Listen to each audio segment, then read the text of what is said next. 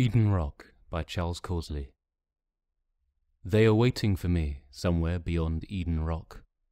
My father, 25, in the same suit of genuine Irish tweed, his terrier Jack, still 2 years old and trembling at his feet.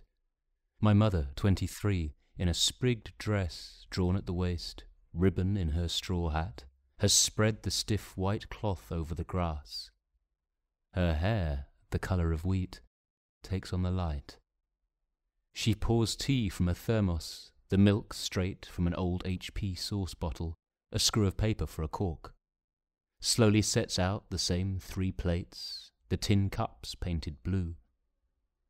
The sky whitens as if lit by 3 suns. My mother shades her eyes and looks my way over the drifted stream. My father spins a stone along the water. Leisurely, they beckon me from the other bank. I hear them call, "See where the stream path is. Crossing is not so hard as you might think." I had not thought that it would be like this.